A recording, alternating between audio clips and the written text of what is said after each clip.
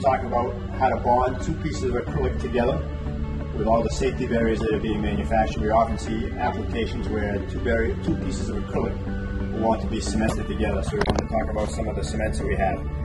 There are two types of cements. There's a solvent cement that is water thin, very, very thin. And then there's also a polymerizable cement, which is a much thicker, similar to an epoxy.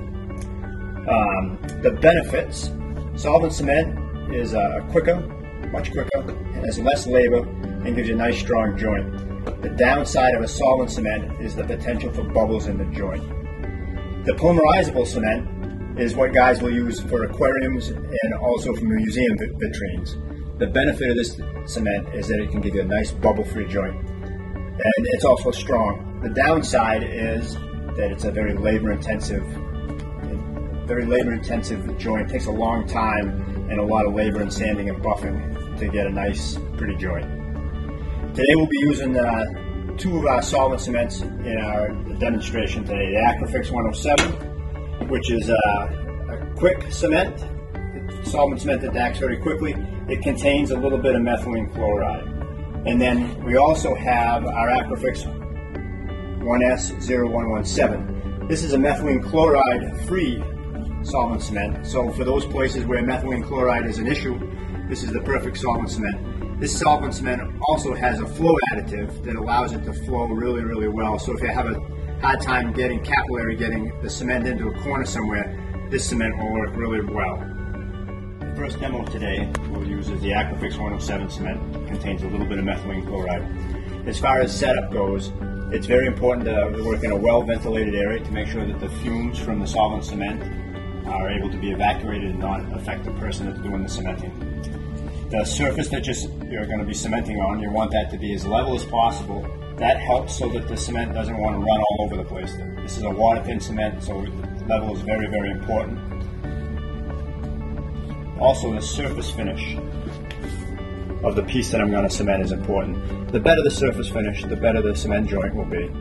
So that axis router gives you a very, very nice joint, and it's perfect for solvent cementing right off of the router. So we're going to do a T-joint today. We're going to use a clamp and a fixture to make sure that we're going to hold it at 90 degrees. So we have a clamp on the side. It gives us 90 degrees, making sure that we're nice and plumb to the piece underneath.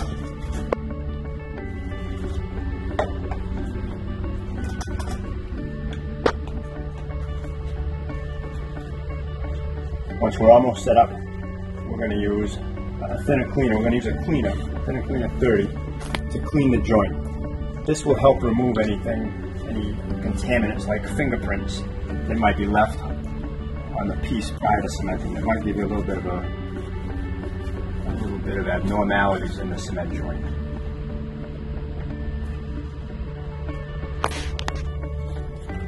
So we have our jig holding us at 90 degrees. We're nice and clean. We're going to use, this is a hypo applicator with a needle to help with the capillary cementing. ACRIFIX 107 inside the cement. I'm going to squeeze off the bottle a little bit to allow me to get it down to the joint without dripping. And as soon as all the bubbles, all the air has been pulled out of that, I'm just going to squeeze a little bit, and you'll be able to see the cement capillary action get chased right into the joint. This is a quick acting cement, and so it's going to set up in about 30 to 45 seconds. After the cement's been there for a little while, it's never a bad idea to put a little bit of weight onto the joint and help squeeze everything into place.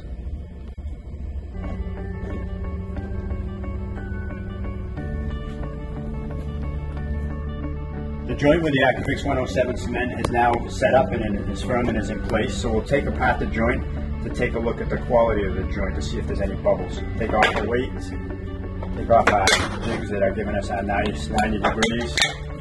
The joint itself appears to be pretty firm right now. Full strength doesn't come for 24 hours, so before I would really, put it to the test, I would wait 24 hours. Here's the quality of that cement joint. Again, the surface finish of the sheet in the beginning is going to really affect how well that joint is, how bubble free and the quality of that joint. If you have heavy saw marks, you'll be able to see the saw marks in the solvent cement joint. If you were to use a laser cut piece, it gives you a really nice finish, but it puts stress into the sheet, and then when you have that stress in the sheet, and I go and solvent cement it, it will cause crazing, little cracks in the sheet that will continue to grow over time. To get away from that, you either got to edge finish off the piece that's been laser cut, or you could anneal the sheet. Now we're going to duplicate the same demo that we did with the ACRIFIX 107 cement with the ACRIFIX 1S0117 cement, the non-methylene chloride that flows really nice, and you'll be able to see that. A little slower in that setup, so instead of being 30 to 45 seconds, more in that minute to minute and a half range before you really are able to move the part. So again, have the solvent cement with a hypo applicator. I'm going to bring it down to the joint, put my needle into the corner of that joint, wait till I pull all the bubbles, and then I'm going to squeeze. And you can see that flow ahead of me as the capillary action pulls the cement into the joint. We have the jig, the fixture holding us at 90 degrees, and we're going to put a little bit of weight on that just to help squeeze everything out. It's been about a minute and a half now. The 117 cement is set up, and we can now take the joint apart and look at the quality of the joint. Take off the jigs and the fixtures and clamps to keep us at 90. And let's take a look and see how we did. So not bad. Again, that edge finish, the surface quality of that edge is very important to give you a nice joint. So nice strong joint. Again, 24 hours before you use full setup. So both the 107 and the 117 joints are both nice and strong, bubble free. As people are beginning to, continuing to build barriers, safety barriers, sneeze guards, we see times where they might want to add a foot to the barrier to give it a little more stability or strength, or maybe a wing off of one side, again, for strength and stability. And the solvent cements that we spoke about today, the ACRIFIX 117 and 107, do a really good job of giving you a quick joint that gives you the strength and stability that you're looking for.